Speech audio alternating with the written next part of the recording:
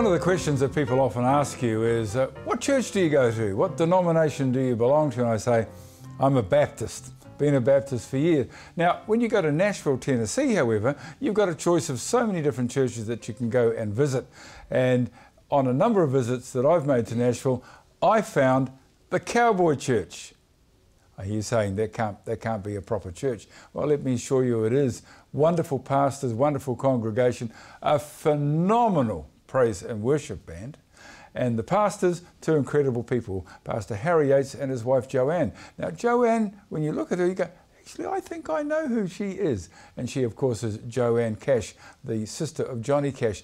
Thank you for spending some time with us on A Very Tall Man. Well, thank you. And I'm glad you're in Nashville. It's lovely to be here. You and I shouldn't really stand together, should we? The height difference is too You are so tall.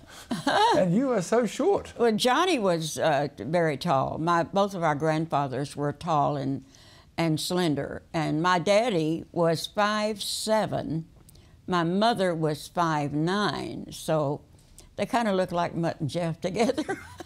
So how tall was Johnny Cash? Johnny Cash was 6'3" barefooted. But when he put on those boots that he wore on stage, you had to, it was about 6'5", 6'6". I had to look up at Johnny like that, Tell me about the Cowboy Church, Joanne. How long have you been involved with that, and why is it even here? Well, we are in our 30th year as pastors of Nashville Cowboy Church. We were on the road for 16 years, living in a bus, traveling to all 50 states. Then in 1990, the Lord spoke to us. We were in ministry in Canada, all from coast to coast, all over Canada. And the Lord spoke to my husband in the middle of the night, about 2:30 in the morning. And he said, I want you to cancel all the ministry, all the dates you have. And I want you to go back home to Nashville, because Joanne's mother is going to come home to be with me within a year. Now, my mother wasn't even sick. And Harry told me that the Lord had spoken to him and told me about my mom. And of course, I cried. I said, she's not even sick. So long story short, we got back to Nashville, canceled all the meetings, and not one pastor was upset about it. They understood totally. And we knew that was God, that they would understand. How did you come up with the name The Cowboy Church? Well, I'm about to tell you. When we got to Nashville, Nashville has hundreds of churches. And Harry came to me one morning and he said, the Lord has spoke to me that we're going to start a church in Nashville. I said, why? There are so many churches. Why do we need another one? He said, well, we're going to call it Nashville Cowboy Church. I said, what? I said, why? He said, well, I was raised on a ranch in West Texas. I don't even own a three-piece suit. I don't like dressing up. I want to wear Western clothes, cowboy boots, jeans, and a cowboy hat. And he said, I've talked to the Lord about it, and we're going to call it Nashville Cowboy Church. And I said, let me pray. He said, you pray about it. So I began to pray about it. Then a few days later, he said, we're going to start the church in a bar. And I said, well, I hope you have a good time. I said, the Lord delivered me out of bars in 1970. He said, no, you pray about it. He said, that's where the lost are. But what it ended up to be was just a room we were using there was no drinks or anything in there. We were just using the room. It had a stage, and the barmaids that worked there kept getting saved, kept giving their hearts to the Lord, and they had a turnover of help on a constant basis. Budweiser even wanted to sponsor us to be on television. And my husband said, no, I don't think we can go that way. It's, can I take you back a little bit? You said that when Harry said that he wanted to do it in the bar, you said no, because you were in that life before. So was there a period in your life that you weren't saved? Oh my goodness, yes. I didn't give my heart to the Lord till 1970. October the 18th, I was a drug addict and an alcoholic. My story is long. I'll try to hit some highlights. I'm next to youngest of 7 in the Cash family. Johnny's right in the middle. And 3 of us in our family sang, my brother Tommy, and of course Johnny and myself. I've recorded 30 albums and working on album 31, and mine are all gospel. Johnny and Tommy, of course, sing country and have recorded gospel. But I was living in, I married early, went through a divorce in Houston, Texas. So much is involved. I have a movie on my life, I do believe. It's a documentary on my life. So you say that there's a movie coming out? It's already out, okay, yeah. If you look at the movie about Johnny Cash, the one that I Walk the Line. Walk the Line, yes. I found that quite a moving movie, especially the description of when your brother died in that accident in the sawmill. It was terrible. If I found it so terrible, and I'm not related to you guys, how must it have been for you watching that on TV? Well, it was the way that the movie people portrayed the accident and his passing was exactly the way it happened. Jack was 14 years old, and he'd been called to preach. He loved the Lord, was a true witness for Jesus. And on a Saturday morning, when Jack was 14, Johnny was 12, Jack had a job to make $3 extra to help Mama with the groceries. And as he was sawing some fence posts, pushing the fence post into the saw jerked, and it jerked him into the saw. He lived 8 days in our little country hospital, and as he was going out to be with the Lord, he pointed to angels in the hospital room and said, Mama, can't you see the angels? They're standing right by you. And he went home to be with the Lord. We all were heartbroken, but Johnny and Jack were inseparable. And you don't ever get over that kind of death. It was a horrible way to go. For Johnny, we know his life, and it also, like yours, had drugs and stuff in it. People, I guess, ask you, did Johnny also love the Lord? Was he a born again? Oh, he loved believer? Jesus with all his heart. Now, he went down the wrong road several years with the drug addictions and should have died 100 times, but the prayers of God's people, and especially my family, and especially my mother, we prayed constantly for Johnny that the Lord would spare his life and would lead him back on the right path. And that's exactly what happened. Johnny's story is told in Walk the Line movie, and there's a new movie being made in the process of it right now called Johnny Cash, The Redemption of an American Icon. I went to a concert of Johnny Cash's in New Zealand a number of years ago, and what was really amazing to me was that he introduced his pastor on the stage, and he said, yes, this is my pastor, and he travels with me. Why did he do that? Why did he have a pastor with him? Well, you know how this world is, and when you're traveling day by day, staying in a hotel, different hotel every night, and there's always people out there that want to get to you in some way that's not godly. Johnny chose to take a pastor along with him. When Johnny was home, he'd visit our church, the Nashville Cowboy Church, and he loved to hear Harry preach. He said, now this is the way that church ought to be. It's not what you wear, it's what's in your heart. One of the nice things about the Cowboy Church that I've enjoyed is that I haven't been there once where the pastor has not given an altar call. We always give an altar call because that's what it's all about, winning the lost. And I don't know of a single service when someone hasn't given their heart to the Lord. Sometimes, on occasions, there's up to 50 that will give their heart to the Lord at one time. Because my husband is a soul winner. He's a pastor and he's a preacher, preaches the true gospel of Jesus Christ. Now tell me, is this true? Was he the youth pastor when you got saved? Yes, he was the youth pastor. That's great. And they had been praying for me for 6 months, and I didn't even know them. The pastor at the church where we got saved was Jimmy Snow, the son of Hank Snow.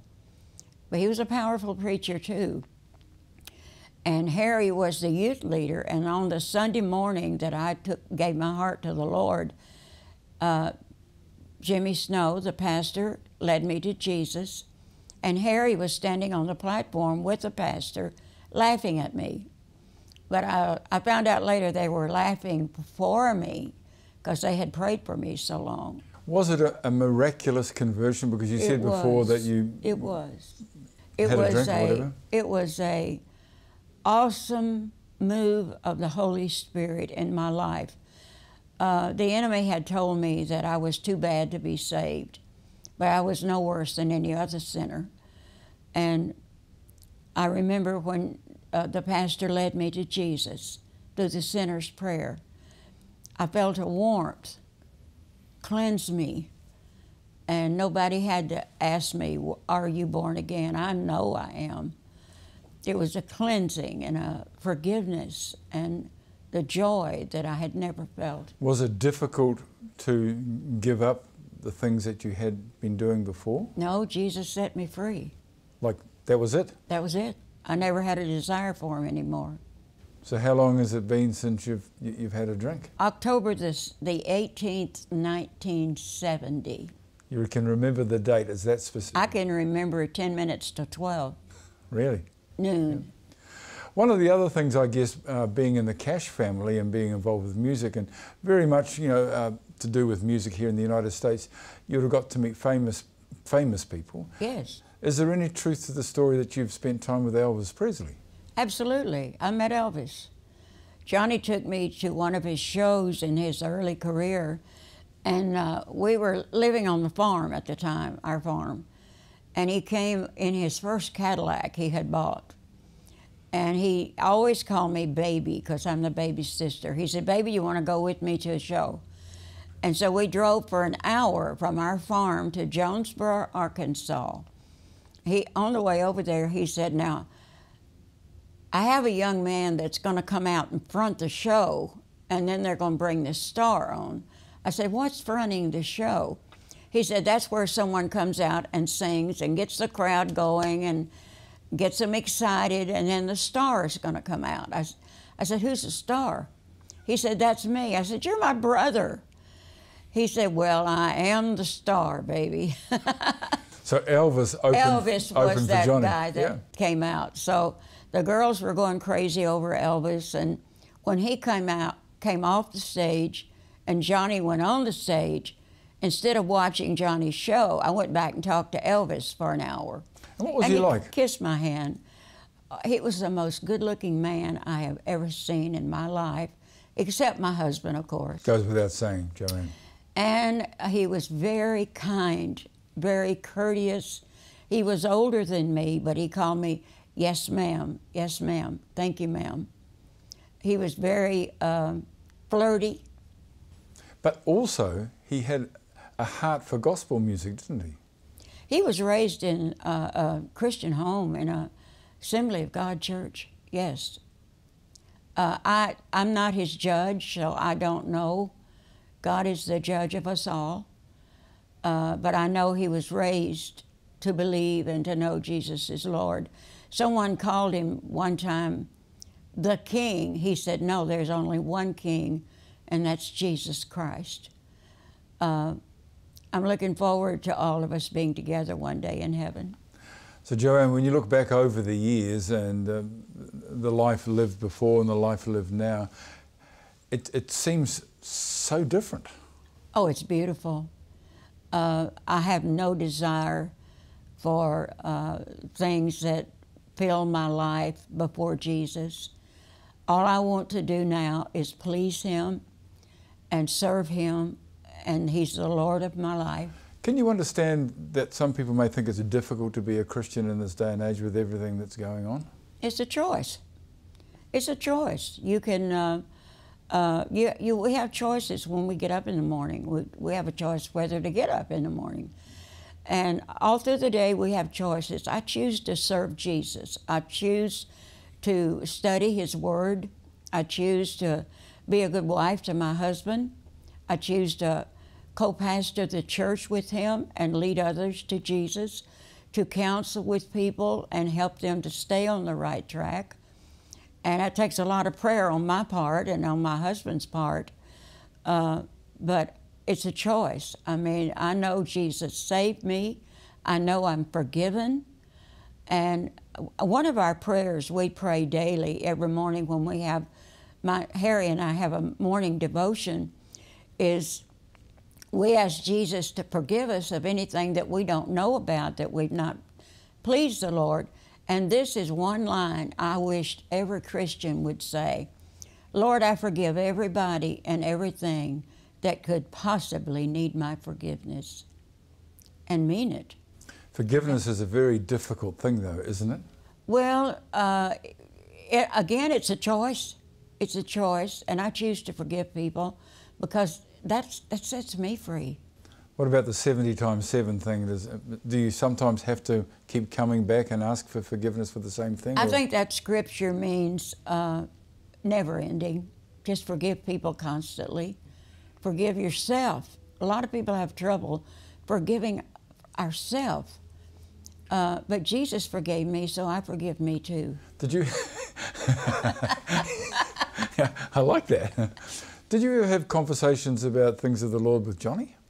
Always. Harry and I talked with Johnny when he got off of the road, when he quit touring in '94.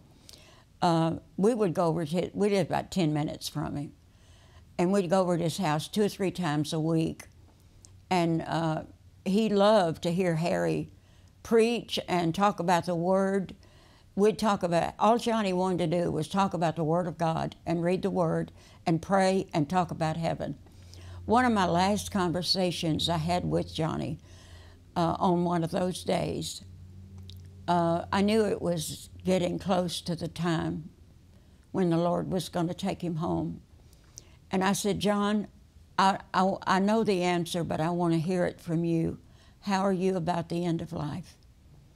And he looked at me with tears in his eyes, and he said, baby, it's the hardest part physically, because he was really sick. But he said, I can't hardly wait to be with Jesus and to be with our family that's gone on. He said, you do what God called you to do. I'm going home. You've recorded over 30 albums. Yes. Do any of them have some of the great old hymns in them? Yes, I have a live album with Johnny that he did with me.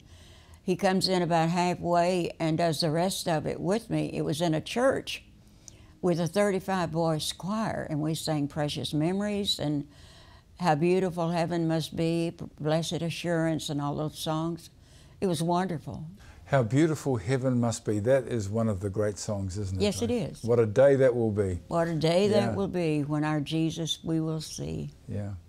I believe it was written for the writer's mother-in-law who was dying at the time, and just wonderful words. My dad loved that song too, yes. and he would try. He died recently. He was 94, and his voice was starting to get really, really quaky. But you could almost see the face light up at the end. Yeah. So the hymn writers, do they get you going? Do they serve you and say, yes, here's another wonderful hymn to sing?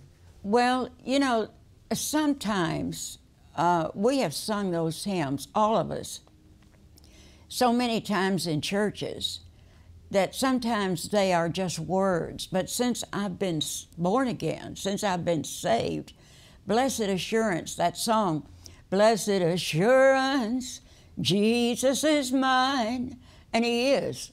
He's mine. They mean so much more to me, the words of those hymns, because I mean it when I sing it. Oh, what a foretaste of glory divine. Foretaste of glory divine, amen. Yeah, yeah. And so, do you sing hymns in your Sunday church, or is it cowboy music that you sing? Well, no, we don't sing cowboy music. We sing songs about cowboys, but it's gospel music.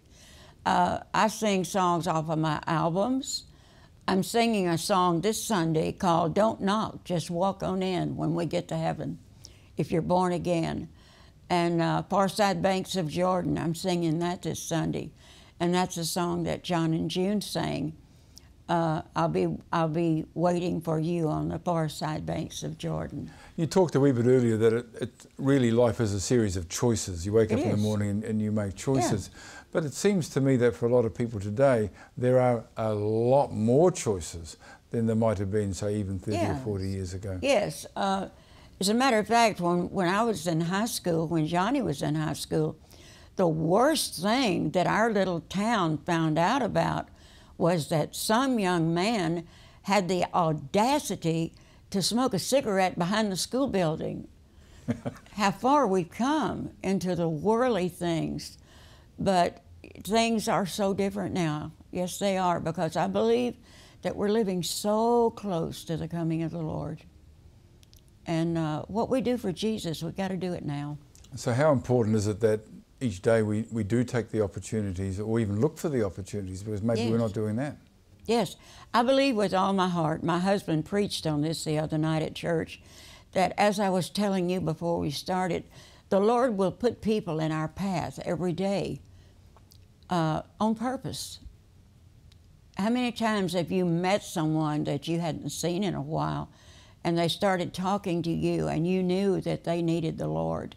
God will put people in our path, and we've got to be ready to be that witness, not to be pushy, but to show them the love of Christ. Do you think that you have an advantage being like a famous country singer in America when it comes to sharing the gospel? People have asked me that over the years, and I have to say, yes, I am a Cash. I'm in the Cash family.